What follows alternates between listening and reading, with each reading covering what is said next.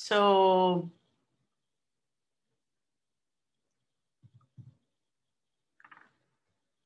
nice to see you all here this afternoon for this training event, which is dedicated to the importance of user-centered design for open science. This training event is part of the Triple Open Science Training Series. And this is the event number 8 of our series. The next one is scheduled for next month, the 16th of March, and will be dedicated to an introduction of the GoTriple Trust Building System, which is an innovative services of the GoTriple platform. And with our presenters, Gael and Maxime, we will go deep into detail of the GoTriple Trust Building System, and Triple partners will receive some news from them in order to co-create this next session together.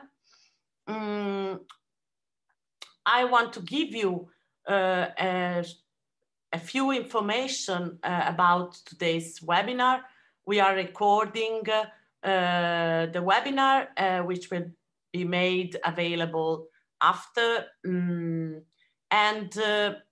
general, we are recording and storing all the training material of this series of events. So please check the previous ones if you are interested in. We organized this, as usual, this event with a question and answer session at the end. So your questions are very welcome. And we ask you to send them in the chat during the webinar. I'm going to collect them and then present to Paula at the end. So let me very briefly introduce you our speaker of today, Paula Forbes. Paula is a postdoc cross-disciplinary researcher on user research, and she's working across social science, computer science, and life science. She is based at Abertay University, and she is co-leader with Stefano De Paoli of Triple Work Package 3, which is about co-design and user research. So Paula today will focus on the work VP3 and in general the Triple team is doing in order to co-design the GoTriple platform. So I stop sharing my screen and I give the floor to Paula for her presentation. Thank you. The introduction there, Francesca. Okay, I'm just going to start sharing my screen and get going. Just a second.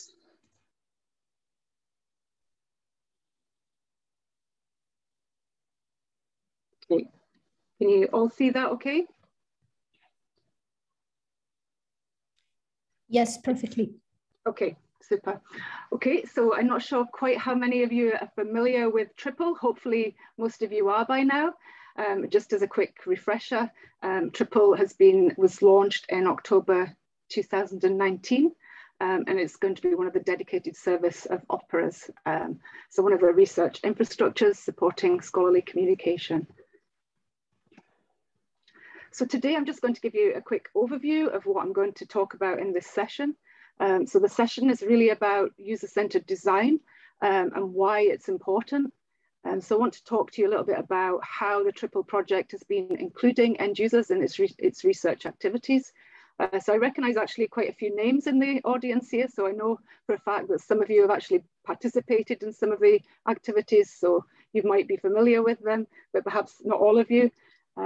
So I'm going to go through what the key areas that we've been focusing on and just chat a little bit about what kind of insights that this work is given and how it's relevant to the project.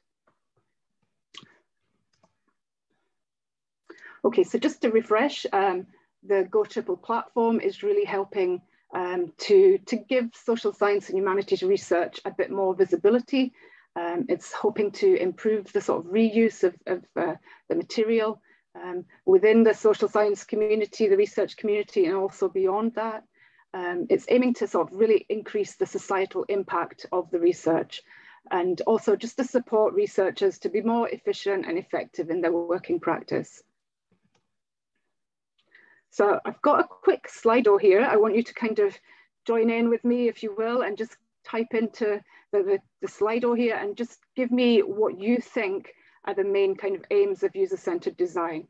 I'm hoping this is going to work.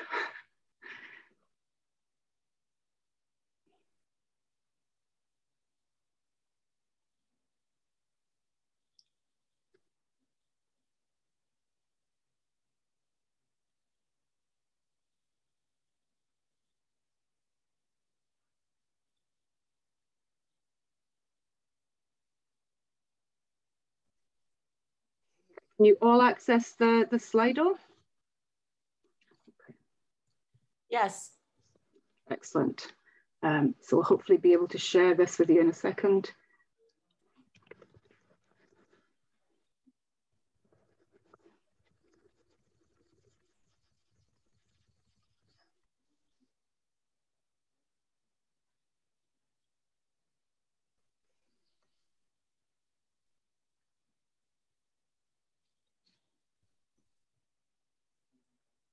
Excellent. So I can see things coming in here.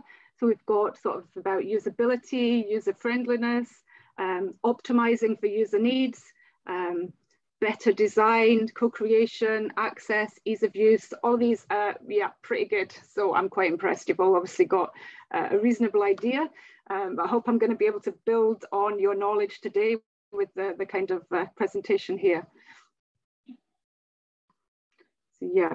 Definitely. So having an empathy for the users, an understanding of user journey. So having a design approach that solves user needs. Excellent. Yes. Okay.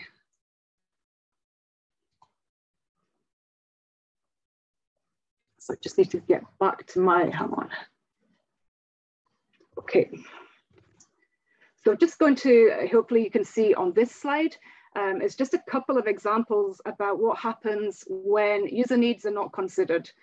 So we've got, you can clearly see, I don't know if I would fancy sitting on that bench there, especially in the summer where it might be, you know, particularly smelly, and having that litter drop down on top of you.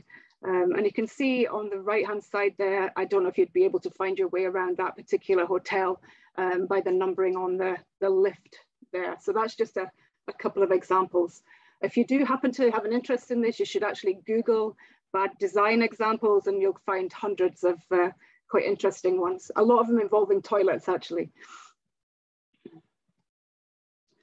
Okay, so why is user-centered design important? I think you've all got a good idea, but it's really important to the success of all ICT projects, not just kind of a research platform like the one we're developing, but to get a really sort of deep understanding of the end users and to involve them in taking relevant decisions about how the platform can work and any associated services as to how these can support the user's goals. So we can see from the diagram here that it's not just a sort of linear process, it's quite iterative, so it's a circle. So we start off at the top, sort of understanding the context of use, which then leads to kind of specifying user requirements, which lead to design solutions. And then these design solutions are actually evaluated against the initial requirements. But it doesn't stop there, because we often find issues when we do this evaluation. So we have to kind of go back round a bit of a redesign process until we eventually come out of the circle, hopefully at the end of the project, with a successful design solution. Okay, so what did we do to understand our user needs? So we really did sort of need to identify who our target users are. So for this instance, the main users will be SSH, so social science and humanities researchers. But we also want to to consider what other users might use the platform. So these are our secondary users. So we thought that, you know, citizens with an interest in research, they might use it, perhaps journalists or companies, other users like that. So we did also include those in our kind of user research, especially quite early on. So to fully understand the user needs, we conducted about 30 different interviews with researchers and also a few with these other stakeholders. And we really needed to make sure we covered all the different social science and humanities disciplines. So we had a lot of support from our other colleagues within GoTriple to kind of reach out to these people, because most of the people I know are kind of sociologists. So we just wanted to make sure we had a really good spread of different people. So these initial 30 interviews were then transcribed and are now analysed using sort of thematic analysis. And I used NVivo to help with this. And alongside this kind of qualitative research, we also did a kind of large scale survey, which included some more kind of quantitative information. And the survey managed to get 925 responses from over from 26 different EU countries, which I thought was quite a good effort, really. So that was good to see. Okay, so we can see on this slide the kind of journey really from these taking the interviews, doing the analysis, and after the themes were identified from this the early interviews, I then went on to develop some personas and scenarios, and these are then used to actually define the user requirements and the user needs of the platform. And this is really so the definition of the user needs becomes the moment where the designers and developers can then evaluate these sort of concrete options and decide which ones can be prioritized, which ones maybe can be discarded. But they're basing this decisions on actual empirical evidence and analysis, and not just taking a guess on what the user needs. And that's the kind of real importance of, you know, why this user-centered research is so important.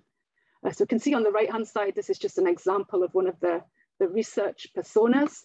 And we really kind of tried to make it more goal-focused, because personas have been a little bit criticized. Sometimes they can kind of reinforce stereotypes and a bit of bias, but they're really sort of focused on the goals that user has for their work, and any pain points that we kind of identified in the kind of early research.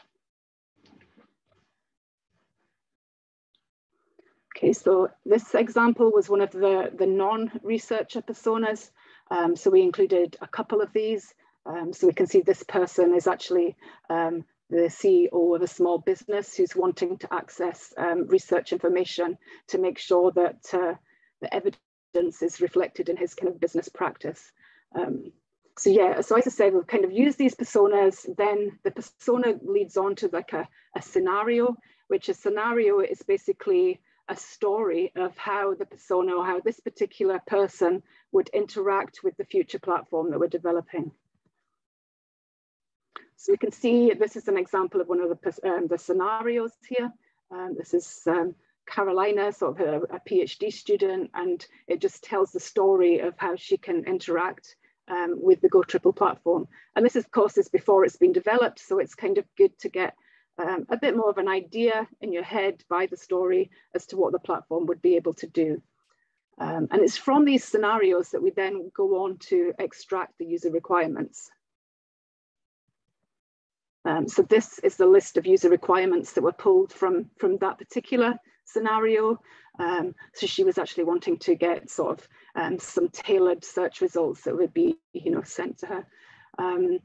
So yeah, so this is the list, the various requirements. And from these, we gather all of them from all of the different scenarios. And then we can do a bit of organization. So we organize them by feature rather than by the scenario that they came from, because they can be quite random, the different features that are discussed in each scenario. So we group them then. So this one is grouped by accessing data sets. And once we've got all of these requirements, it then becomes a case of doing the sort of prioritization. So this is done not just as work package 3, it's done with all the relevant stakeholders in the platform. So it's done with the developers, the kind of designers, also the business. There was lots of work done on work package 7. So we did some kind of benchmarking and looking at competitor platforms and what would be useful to include that were really useful features from the competitors. So all of that knowledge then goes into this kind of prioritization exercise. So we can see here that there are a few different colored lists. So the green one on the far side was, yes, it needs to be done now. The lilac-y color was, yeah, it's important, maybe that we should do that next. So it can be really, an important time to kind of prioritize which features are going to be built first, which can maybe be delayed, and which ones they could just do if there's time at the end.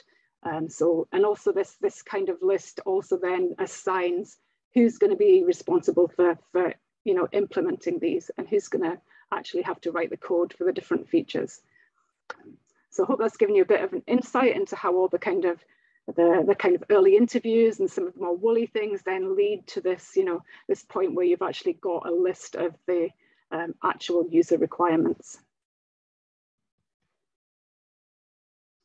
Okay, so as well as this specific requirements, which then the developers are able to go along and start building the platform.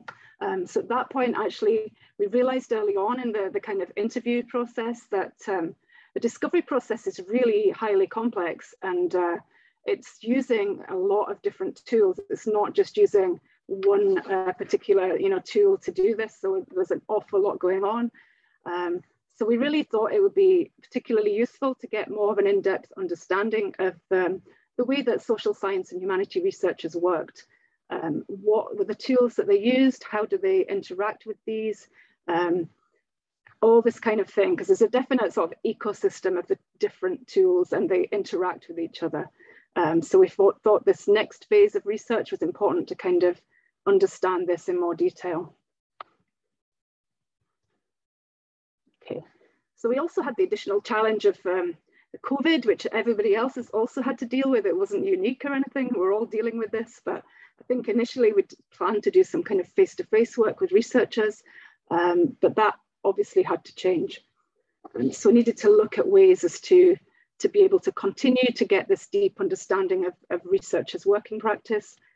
So we adapted our methods really to be able to continue to be able to make these insights. So I had a look at different online tools for being able to work remotely with researchers. So a couple of the ones that I looked at were Miro and also Mural. And I had to go with both of them, but I decided that actually I quite liked using Miro. It seemed to have a nice clean interface. Mural was also good, could have actually used either of them, but I went with Miro. And it's been very good, I think, for the project, and other work packages have been using it too. So we needed some kind of methodology and different ways of making sure that we understood what the researchers were doing and how they were kind of interacting with different tools. So we decided to take sort of a double way of looking at it. So one way would be to actually to go online and watch the researchers going through a process, and this was what we call a cognitive walkthrough of the user journey. So we're getting them to really think aloud. So they're doing a search online, but talking about what they're doing as they're going through the process. So we did a few of these, but we also had there was a newer method that we'd seen. So we had this a method by Bodker et al, and they'd had this paper-based method, and it was actually using paper stickers to be able to map the artifacts used by a volunteer community. And I thought that research was actually be a really kind of nice way to go ahead with the social science and humanities community. We could look at in a similar way, but not on paper, because that would require kind of face-to-face. So we adapted this technique to be able to do it digitally.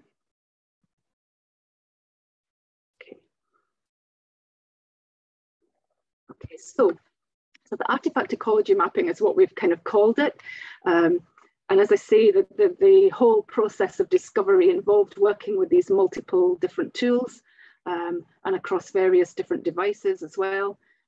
So the fact that the use of just one individual interactive artifact, we can't just understand it in isolation. We kind of need to understand how it fits into the whole ecosystem. So of course in a living world, and I think as mentioned, I know Francesca mentioned, I have this life science background, but actually a lot of things that do fit in. So in a living world, an organism only survives if it has a niche and it's fit for purpose. And actually it's just the same for digital tools. So we really need to make sure that the GoTriple platform is able to survive in amongst all the, the other things that are out there.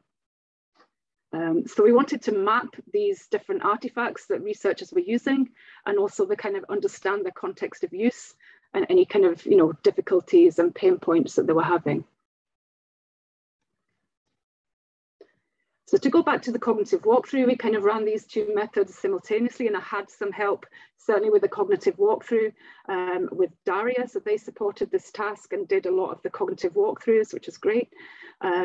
And the aim of it was to, just to, as I said before, to understand what the researcher is doing.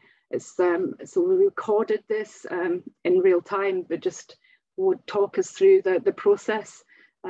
We had a script for what they can, for chatting to the researcher, but we didn't give them anything, we didn't say you have to go and use whatever it is. We just wanted them to use the tools that they normally did, and then we would capture what was going on. At the end of that, we'd kind of taken the methods that we were using in the kind of artifact ecology mapping. So at the end of the walkthrough, then we would create this map based on what the user had done in that session. So this is just an example of one of the kind of searching points. So we had this, kind of quite a nice way of visually seeing what they were doing. And we did, again, we found that it was quite diverse. So different researchers were doing different things. Here's another example. And it identifies here, you can see on this one, kind of one of the pain points. So if something wasn't open access, then they had an issue, they might resort to using shadow libraries. And if that wasn't successful, then they might have to then go and contact the author, which obviously takes time. So it was interesting to see the kind of various methods that the researchers were using. But then we thought it was really interesting as well as having this the walkthrough to try and sort of compare what we were finding there with this new technique that we'd developed about the artifact ecology mapping.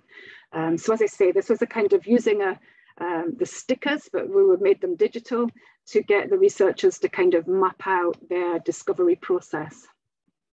Okay.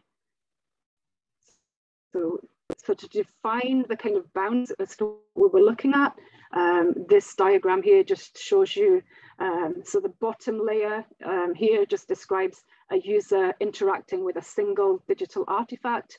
That's not the case for discovery.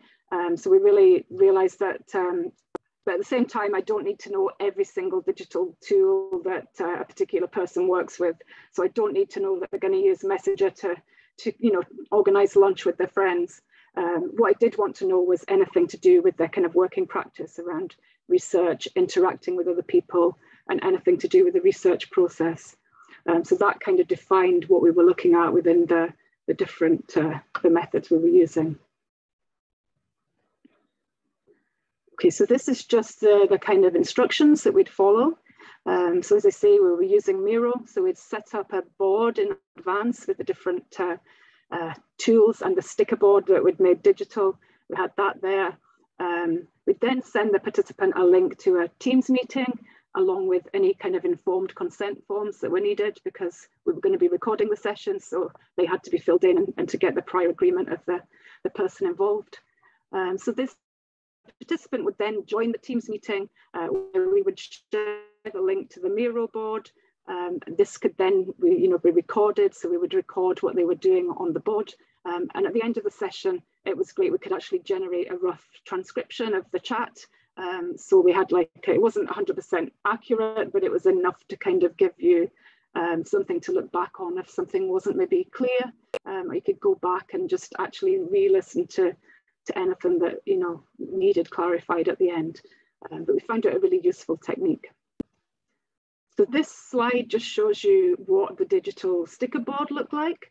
And this was an example of the map that I created just to give them an idea of what we were looking for.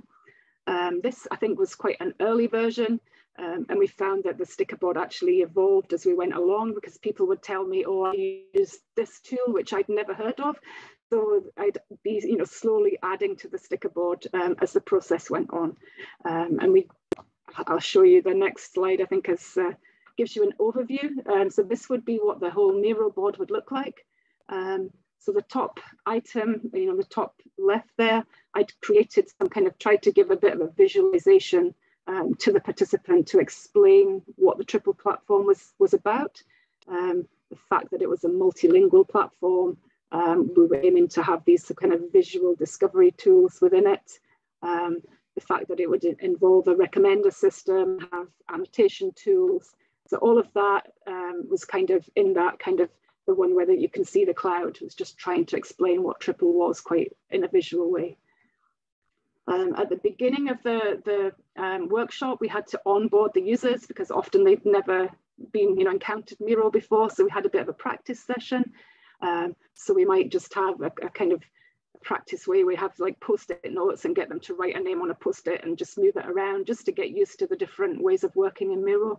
But we found that everybody picked it up quite quickly. It's quite intuitive. Again, there's my example of the map that I just showed you. But you can see at the bottom in the middle there, that would be an example of one of the maps that were created. So it just shows you the kind of quite rich information that we gathered about the whole research discovery process. So this is just a kind of a bigger version of a different participant. And we can see how the method actually was really quite useful for visually identifying what the pain points were. So I should say as well, I would kind of talk them through the process as well. As we were doing it, I would be chatting to them in a kind of interview type way, but prompting, or what do you maybe do to collaborate with people, just to make sure that all this information was included on the map. But we did find that especially having the stickers there, the visual prompts, they could say, oh, I actually do use that tool and I use it for this. So it was actually quite useful. But we found that the maps could be created reasonably quickly, and that people created these wonderfully rich and detailed maps of their, user journeys, really. We can see that this one here, again, we've got the pain point of somebody encountering a paywall.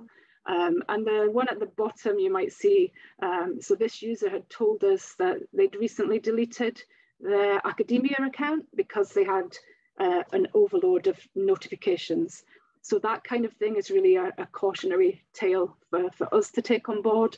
So we need to make sure that we're not going to overwhelm users by sending them, constant notifications. We need to put them more in control of that kind of thing. Yeah, so after we'd done quite a few of the different maps, actually, I then went back and wanted to kind of do this kind of remapping. So what I did was basically make a copy of the original map, but then on the second map, I would actually do this grouping. So I tried to, put the items in. It was not that hard to do, but it was like, so we can see by this one here, we've got like the searching tasks is in the light blue color. People would just, they were looking at finding people. So that's on the bottom right in the kind of mint green color. So it was just to kind of pull out what kind of activities were going on and what tools were being used in these different activities, but also to see how they kind of also interacted. And we can see on this example, so somebody was doing totally different things on the tablet or the phone. They might use different tools there and work in quite a different way. So it was just interesting to see these kind of, how these different processes were and the different pain points. Okay, so what do I think about the method adaptation? So I think it was actually quite useful for us.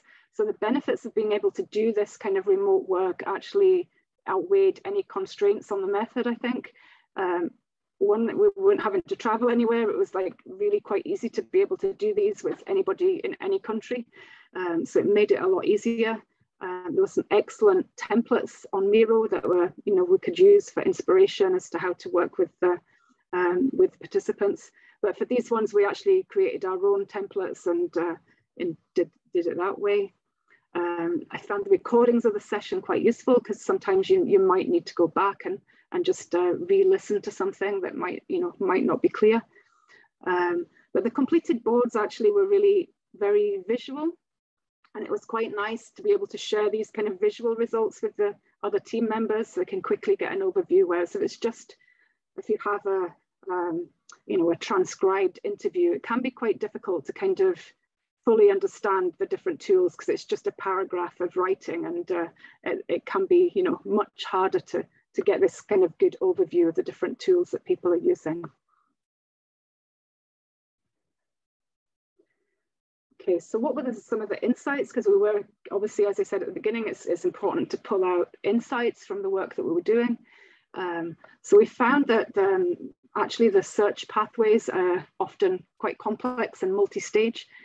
So common starting point was actually often Google or Google Scholar. And these could then lead to other gateways to different research portals. So some more specialized or kind of discipline-specific libraries might be looked at next. So for example, Scopus or Elsevier, something like that. Then the users were kind of coming across this kind of silo effect of the different disciplines. So we found as well, and this probably might not be massively new, but it was interesting, this idea of the cascading discovery, where the researcher finds one relevant article to be then moves on to be a really useful source for others that are of interest. So they either look at the kind of citations, which has been the kind of more traditional way of doing it, but now, thanks to the kind of metrics being available on the digital platforms, they're actually now also able to view what future articles, so articles published in the future have cited that source as well. So it's not just the looking back, it's the looking forward, which was, really quite important. So we found that the kind of often issues around the sort of lack of common ontologies or word usage across these different disciplines, and that people were having to use several searches to kind of cover these. That was a really common issue, especially when working in kind of multidisciplinary areas. And we also found that actually people changed their work practice when they ended up collaborating with other people. So they might do things one way when they're on their own and just working on their own way, but it changes as they collaborate.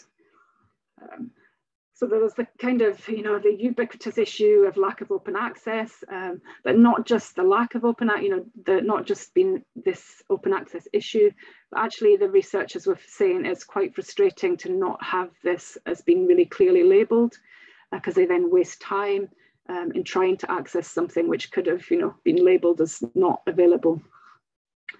The other thing that was quite important was that they had a need to have a link to the original uploaded article and not just a kind of copy of a PDF. And this was important as the original link might have other associated data. So it might have a data set, for example, that might be with it, or other things that are from the original version. And actually, there's an issue of trust there as well, so it was more trustworthy. But also for tracking metrics, and this was more important to researchers for people accessing their own research publications. So it's important for being able to track the number of downloads, for example, of the research, and it's often a kind of measure of impact. So that was found to be important. And of course, there's like issues such as having to rename PDFs that just have a number to kind of make them more sensible. So there's issues like that. And so lots of different things that were found really from the research that we did. Okay, so just to reflect on, as I said before, we did compare two different methods for looking at the same type of work. So just to make a quick comparison here. So the cognitive walkthrough, the benefit of it is that it doesn't rely on memory at all. So the researcher is actually going through the task in situ, in the moment doing that task. It doesn't rely on memory. So this means it can be used for things that maybe they don't do all the time, some things that are just occasional because they're not having to remember. But the focus is on a sort of single device. So we're just focusing on what they're doing on their kind of computer or laptop at the time.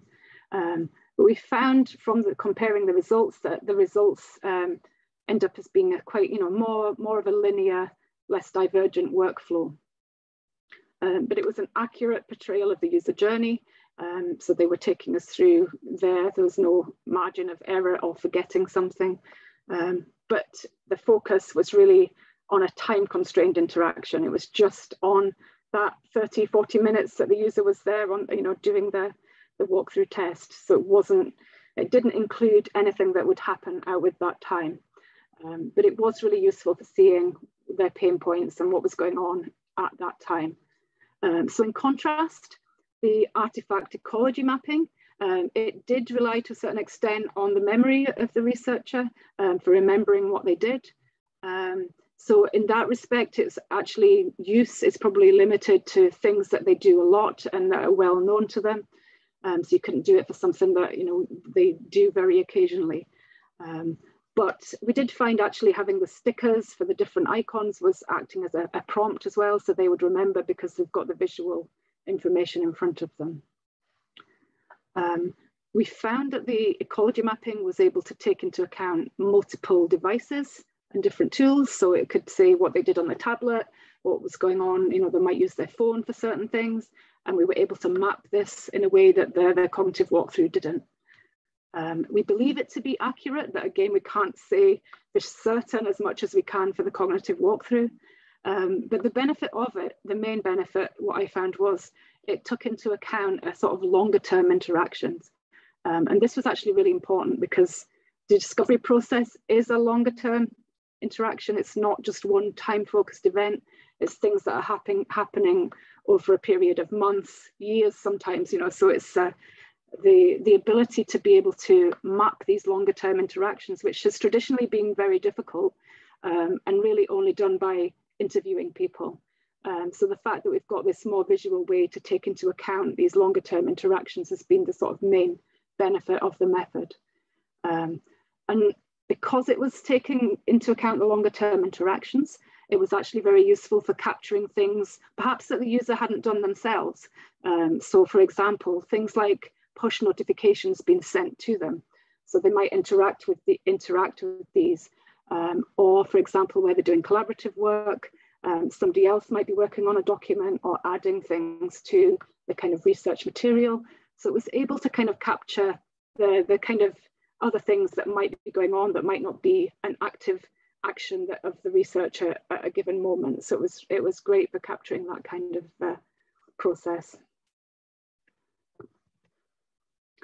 Okay, so I don't know if we want to stop and have questions now, or if we just want to keep going and you can ask me questions right at the end. I think Francesca had an idea of asking them at the end, but I'm going to move on, if not, to the kind of next phases and to look at the kind of innovative services of GoTriple.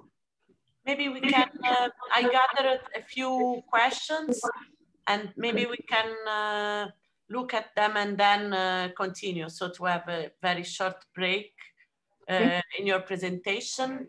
So the first question is about which tools are you using from Agnieszka? Hello, Agnieszka. Which tools are you using for wireframes? Figma, Adobe XD? Is there an open access option for researchers? I know this is Julio's domain. So Julio is our designer. He's making an excellent job of things, but I know initially he was using, oh my God, what's it called? He's just moved over. He's now using Figma and he was using, can you remember, anybody remember? I've forgotten the name of it. InVision it is, yeah. So yeah, that's it. Yeah, so he was using that, but I don't think any of them are free to use. I think they're all paid for platforms, which makes it quite difficult to kind of for new people who are learning the design process to actually use them. Actually, no, Figma, you can get a free version of Figma, but you want to get a limited amount of I think maybe areas to use. You might just have one or two things that you can have, whereas I think if you pay for it, you get a lot more. So yeah, so we've just moved over to Figma. Thank you, Paula. And I have a second question from Simone Sacchi. Hi, Simone, nice to see you. Can I ask how you decide on the not to do? The not to do, yeah. That's the hardest ones, I think. So I think in not just the kind of work that I did, I think some of it was also the kind of business analysis and the work done in Work Package 7, where they were looking at competitor platforms. I think this actually part of it was we need to understand the other tools that people are using, because some of them are very ingrained. So for example, the fact that researchers use Zotero and Mendeley for actually storing their references, because I think initially when I first started, I envisaged that GoTriple might be able to encompass all of these things and do everything, but as we kind of went on with that was probably a lot of work, and the fact that researchers probably already have Zotero, the Zotero or Mendeley, and they have this and they're probably not keen. So we decided that for that it would just be important to be able to save the things that they find on GoTriple and to be able to have it compatible with uploading the research material to these existing items. So things like that. So some of the others might just be too technically difficult, but I mean, I think most of them, it was like, if it was something that we knew that the user really wanted and they really, that would be a key thing we wanted to include. But sometimes it would just be an occasional, oh, that might be it might be okay, or it might be quite nice. Then that's obviously up for discussion as to whether it's highly important or not. But yeah, it is difficult to kind of say, right, we're not doing that. Thank you very much. I see that Agnieszka and Simone are thanking you as well. So there are no more questions. I'll move on to the innovative services, and there might be more questions at the end then. Okay. Okay, so as GoTriple will be also made up of several innovative services, we actually needed then to know what the user needs would be for each of them. So in Work Package 3, we ran different co-design workshops on various aspects. So I myself did the ones on crowdfunding, annotation, and recommender systems. So Mio, so you need to attend the next training session in next month. So this will be Mio, and they're going to be explaining all about their trust building system. So I'm not going to go into detail of that today because they're going to be explaining that to you. And also the visual discovery, which I don't know if any of you were at the last triple training session. So we had OK Maps were presenting the visual discovery. So I'm just going to touch very briefly on this, but not too much because it wasn't done by myself. Okay. So the first thing, service really that I focused on was the recommender system. So we had initially a number of meetings with the developers who are our partner Know Center. So we really chatted with them to kind of fully have an understanding and to reach a set of objectives that were important to them to know, what I could maybe find out from the users as to what would be important, for them to know in the development of the recommender system. So we had some meetings and we agreed on the following kind of things to find out. So it was how much control does the user want over the type and frequency of data that GoTriple might recommend to them? How much of an explanation should be given as to why that recommendation has been given to them? So this is about sort of the transparency of the system. We wanted to find out what factors are important for recommendations of other researchers. And would they like to receive this kind of serendipitous recommendations? So maybe things that are a bit more surprising that might not expect as much. And also to look at how important potential biases are, because recommender systems kind of can introduce bias. So things like gender, career level, that kind of thing. So this just gives you one of the little boards that we had on the Miro. There was multiple different tasks and frames that we worked within, much like the one I showed you earlier from the mapping session. This is just one of the kind of methods. So we had people sharing with us what kind of recommendations that they currently received, how frequent were they and how useful they found them. So there was like this kind of interaction going on here. But basically, the results of the workshop in general, we found that the importance of different items that people could have recommended to them wasn't static, actually changed over time, and it might depend on the stage of the research that they're at. So that obviously has important, important implications for us as people who are developing the platform. Because what that means is that the users should then be able to easily modify the preference settings to be able to allow for that kind of level of flexibility. So for example, at one point, it might be useful for them to have a lot of research. So publications recommended. At another stage where they maybe putting a proposal together, they maybe want to look at other projects or different researchers who they might want to collaborate with. So that kind of aspect. So as I say, it's not static. Okay, so we also found that the push notifications were useful to the users, but they definitely wanted control over them so that they didn't become excessive. And we really don't want people to disengage with GoTriple. We want to avoid that at all costs. So again, the user should have control over both the kind of information they receive and in the kind of frequency. They should be able to state, right, I'll have them every week, every month, every day, but be able to have that choice. So we found that they were actually quite interested in knowing why they got certain recommendations. So this kind of idea of having quite a transparent system. So an example of that might be, oh, you have been recommended this item because you read this paper, so it might be, something as simple as that, just to explain where the recommendation is coming from. They did want to be sort of surprised with recommendations from different peers and articles. They quite like the idea of that, not just always being very predictable. But overall, they said that the publications were probably the most important thing that they wanted to get regular notifications on. Otherwise, I say that they've got the option to choose in the preferences. Okay. So that was kind of a summary of the recommender system. The next thing we focused on was the crowdfunding service. So again, for gaining insights into what are the important features of a crowdfunding solution. And we quickly realized actually that for this group, this item, there were actually two different end user groups and that we really needed to consider both of them. So we needed to look at the funders. So for example, members of the public that might be willing to contribute to the crowdfunding of social science and humanities research, and also the researchers themselves who would be setting up, possibly setting up a crowdfunding campaign. So again, we had sort of preliminary discussions with the relevant people from other work packages and the people involved in who'd be going to implement the crowdfunding.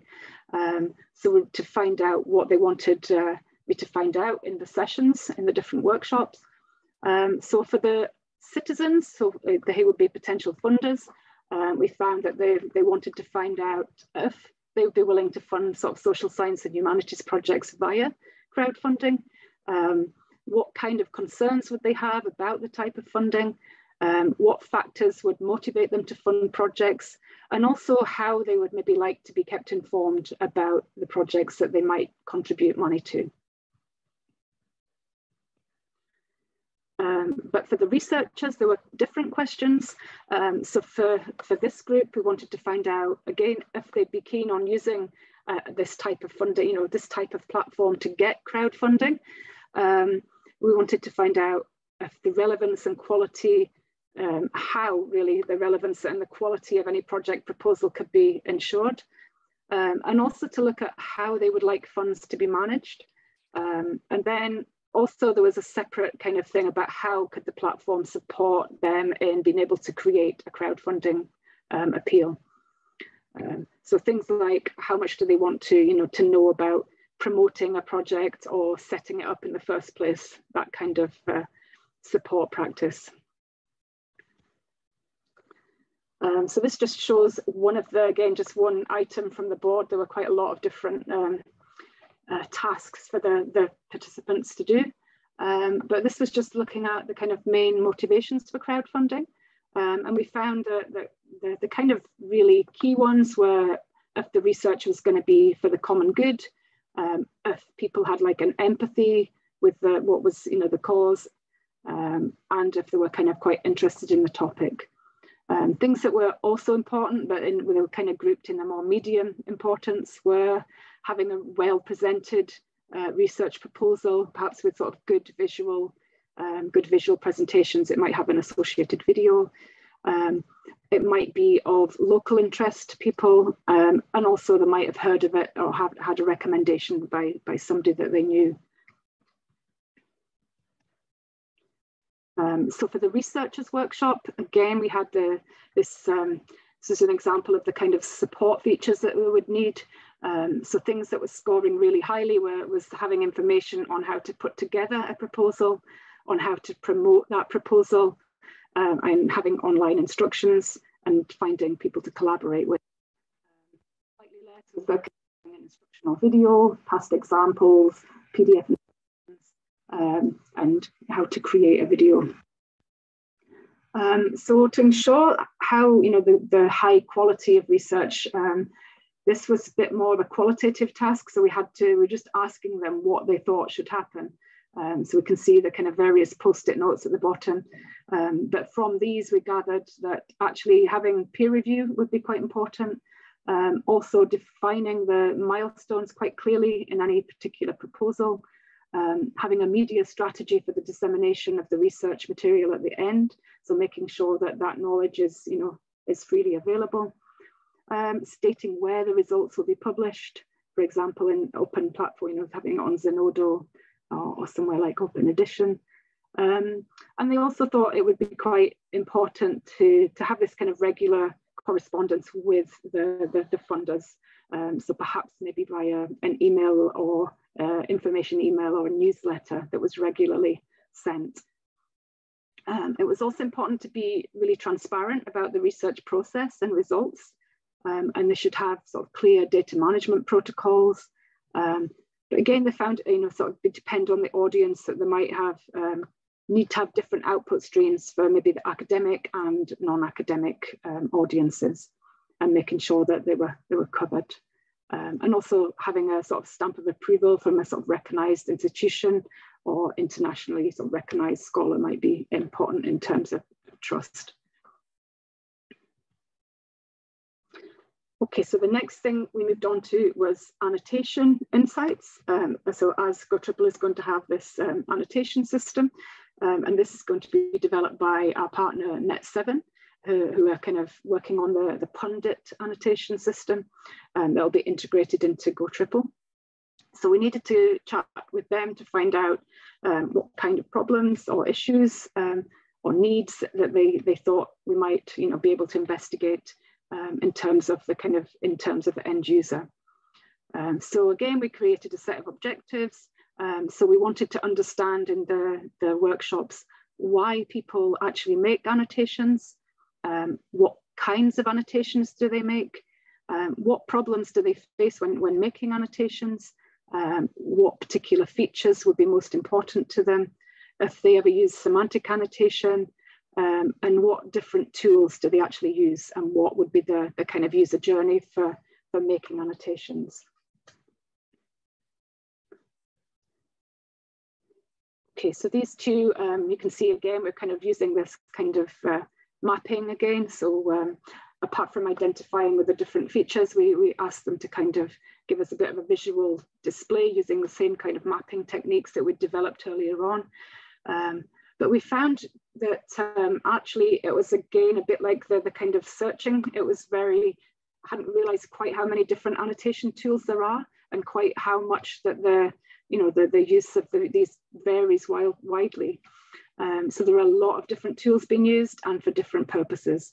But basically annotations may be made for keeping track of ideas or insights. They might be used to add detail to or expand text, to summarize text, to create a pointer or a reminder for future review. But we kind of found a bit of a common theme in that most people, certainly the ones involved in the task in the workshops that we ran, there was kind of a three-phase process. So generally people would have a quick skim of any material, just a quick read. Then they would go a more detailed read, and at that point is where the annotations would be made. Any sections would be highlighted or notes made. And then there'd be a third phase of this kind of compilation. So they might do several of those, maybe highlighting PDF forms or whatever it may be.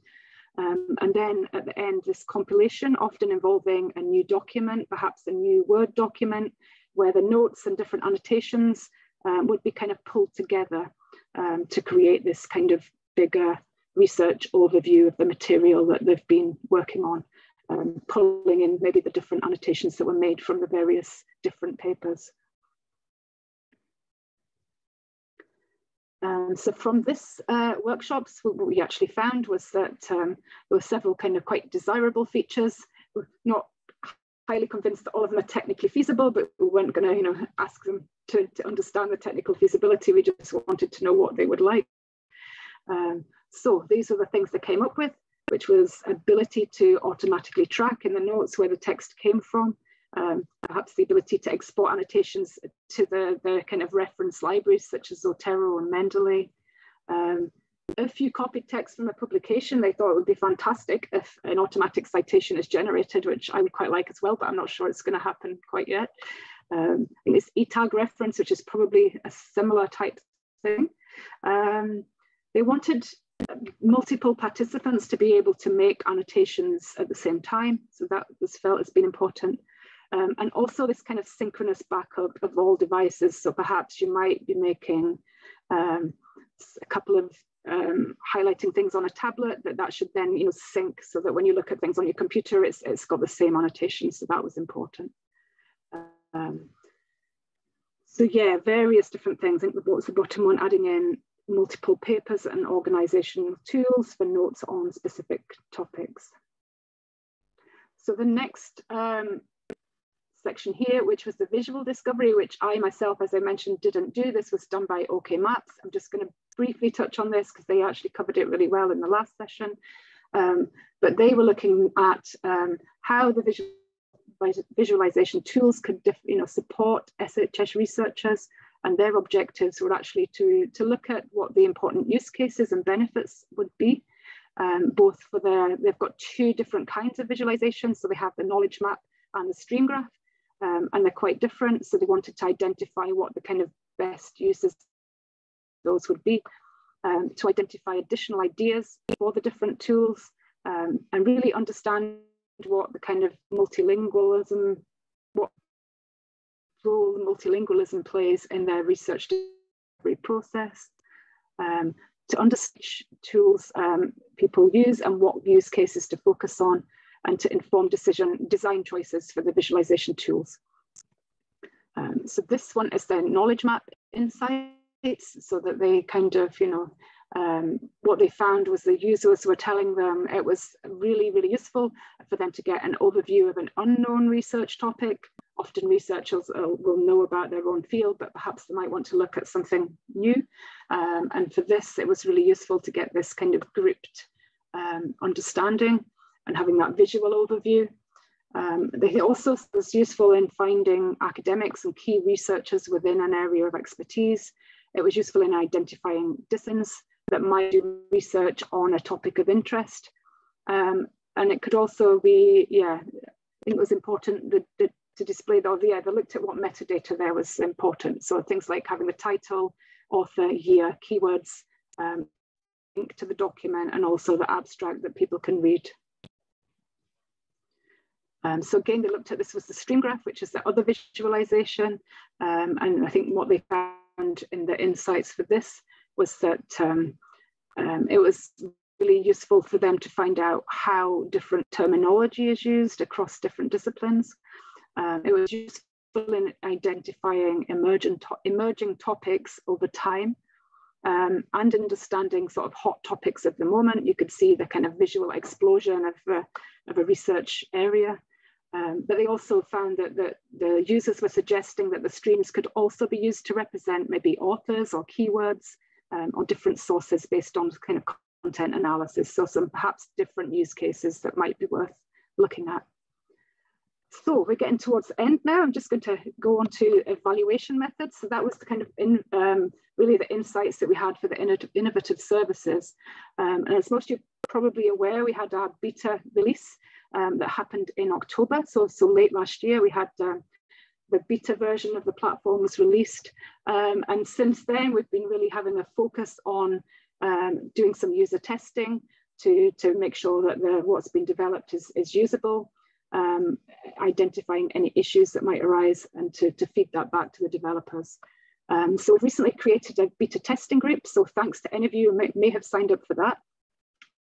I found it really useful, I have to say. It's great having a kind of pool of people and not having to, to start annoying people to find people. So it's been great. So what we've been doing is having users go through the platform to give them some tasks to complete, to watch them, to see if there are any issues. Again, it's kind of similar to the cognitive walkthrough, but this time we're actually using the GoTriple platform. So yeah, carrying out that. And late last year, we also did a campaign.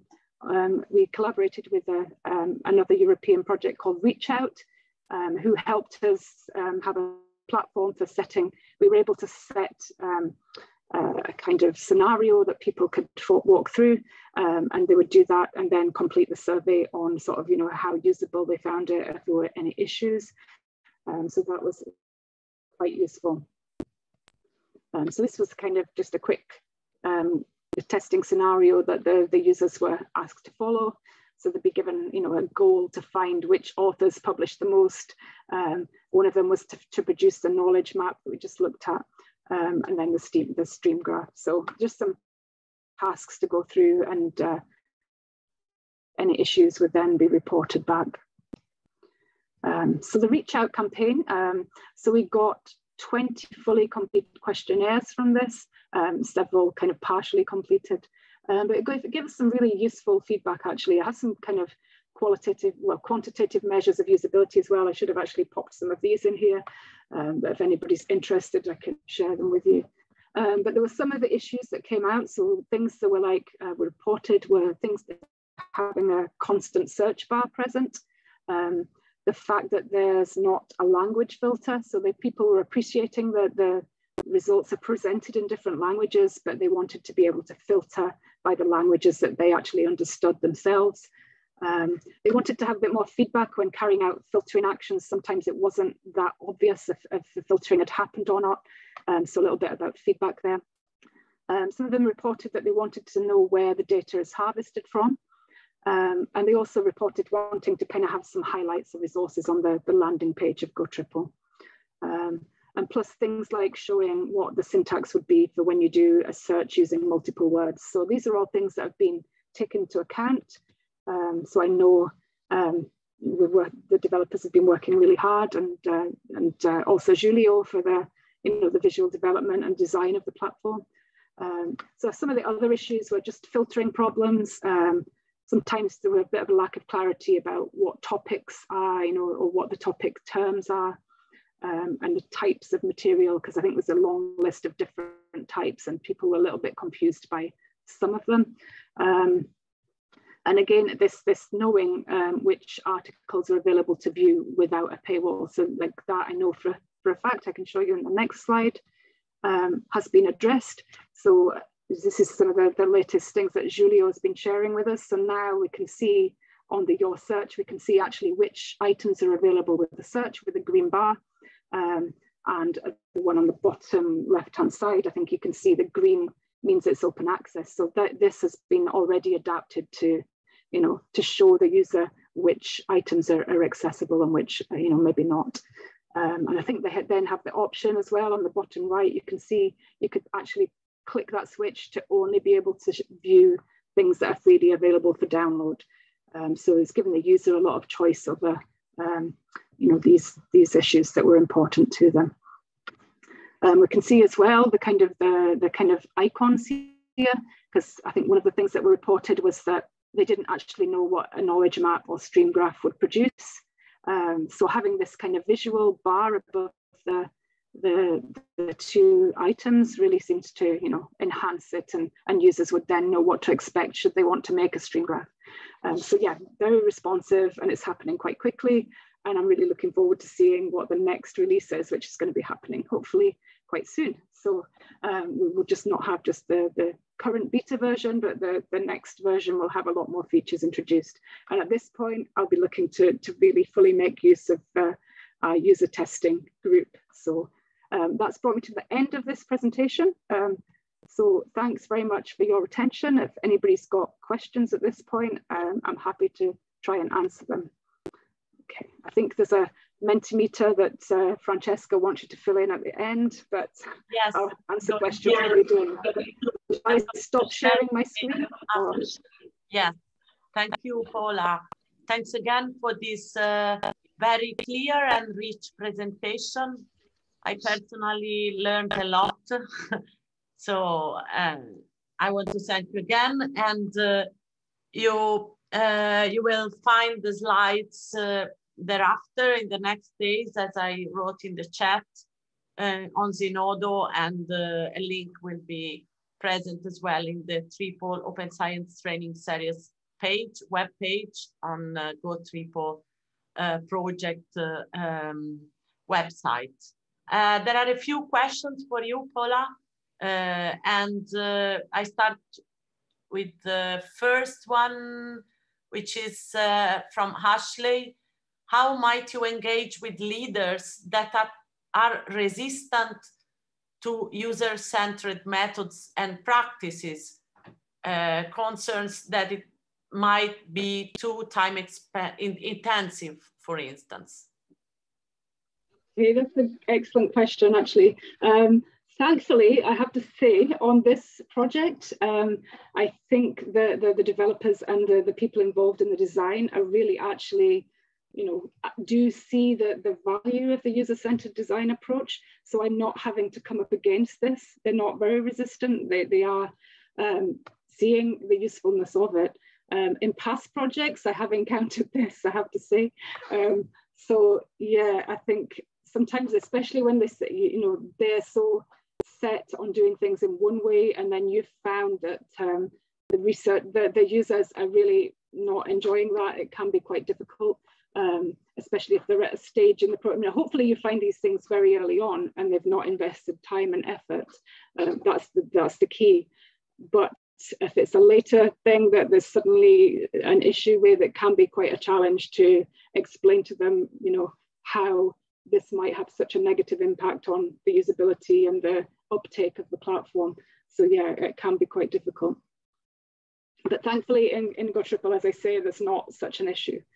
But yeah, it can be. And I think if you were to have this problem, it's important to kind of really iterate what harm could be done, and how you might lose users.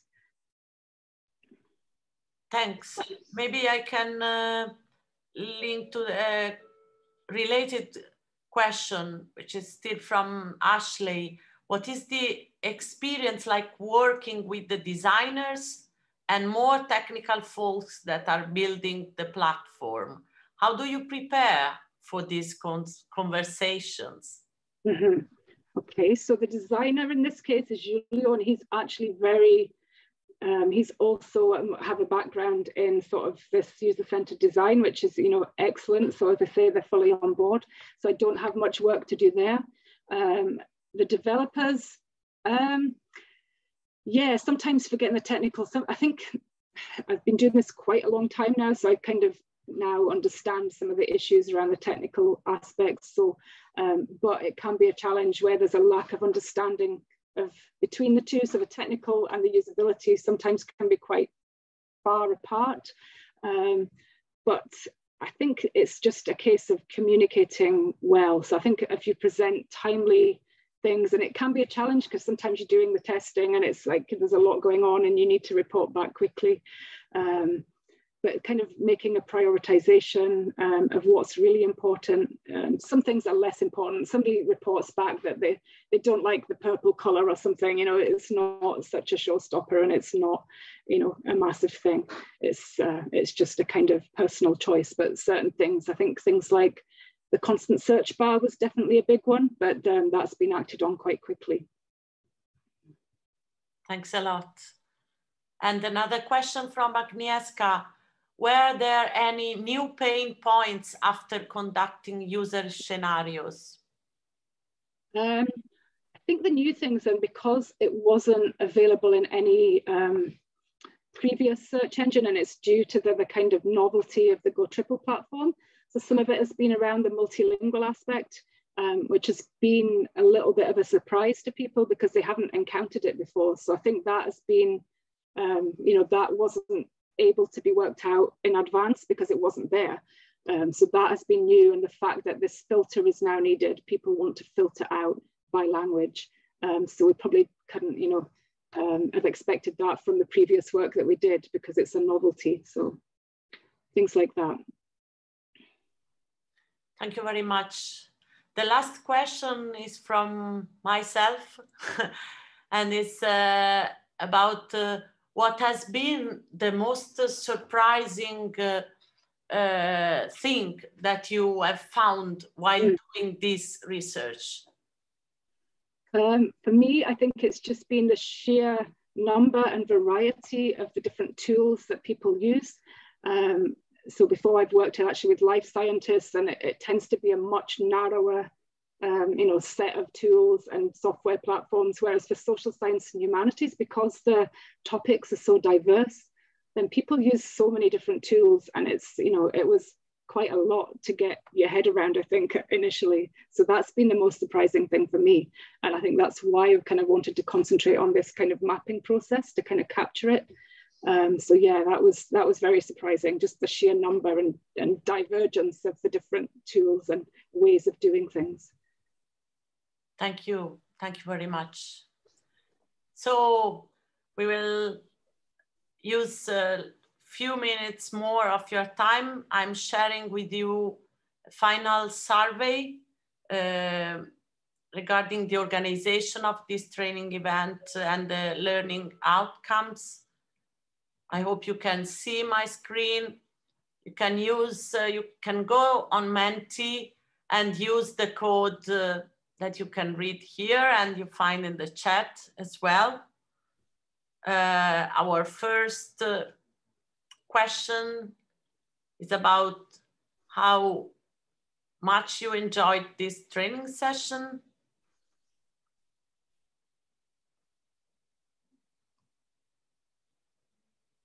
Great, we have great results. Thank you, Paula, again. And our second question is about your expectations.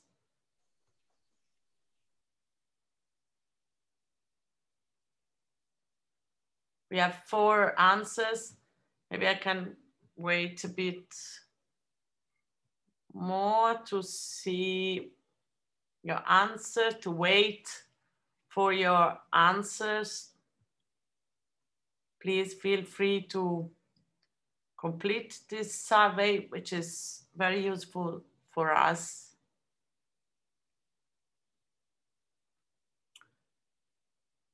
And then we would like to know if you felt empowered to share your own ideas and to ask your questions. We have 3, 4 answers, 5 answers. So I'm happy that you found the room to express yourself as well.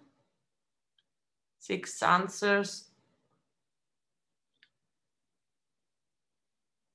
And then we would like to know how much this topic was relevant to your own work, your own activity. 4 answers.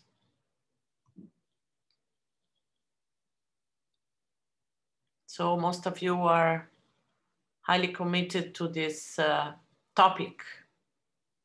6 answers. Okay.